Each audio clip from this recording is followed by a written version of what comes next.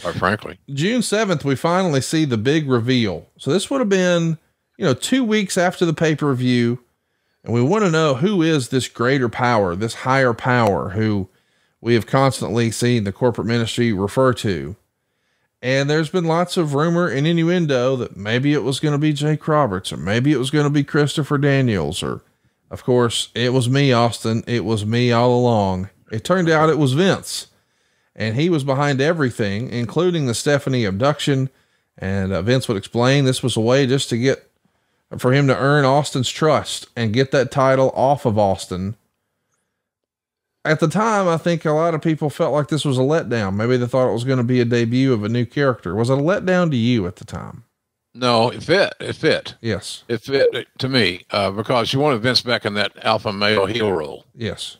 And that's because the track record has proven that worked.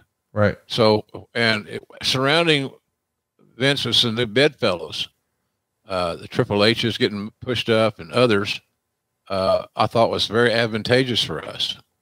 So Vince could provide his rub to other heels that we wanted to prepare to work with Austin sooner than later.